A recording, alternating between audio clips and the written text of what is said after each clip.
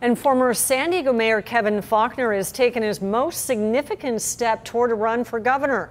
Faulconer formed an exploratory committee ahead of a potential campaign. ABC 10 News reporter John Horn explains why the ongoing recall effort could be Faulconer's best chance to unseat Gavin Newsom.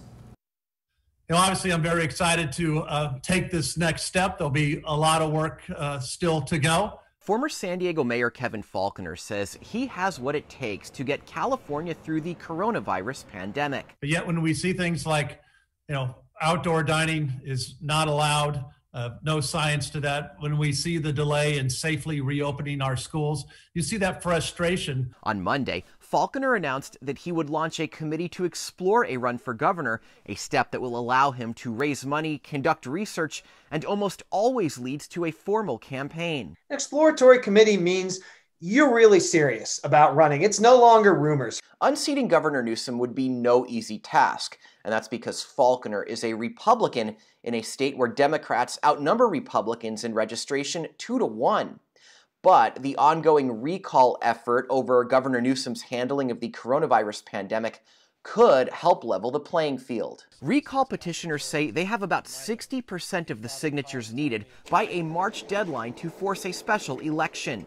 If that were the case, Faulconer, a moderate Republican, could avoid a primary, meaning he wouldn't have to shift to the right and alienate key blocks of voters. And he could get the Republicans on the right and the independents in the center and potentially an alliance. Faulconer says it's not about partisanship, but leadership, a message he'd have to make loud and clear. John Horn, ABC 10 News. In a statement, a spokesman for Newsom said, in part, Californians appreciate Newsom's decisive action and support his current focus on distributing vaccines so we can safely reopen schools and businesses and provide relief for families and small businesses.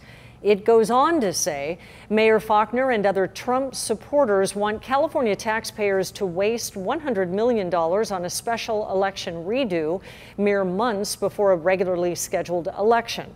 The Trump train doesn't want to leave the station, but Kevin Faulconer is all aboard.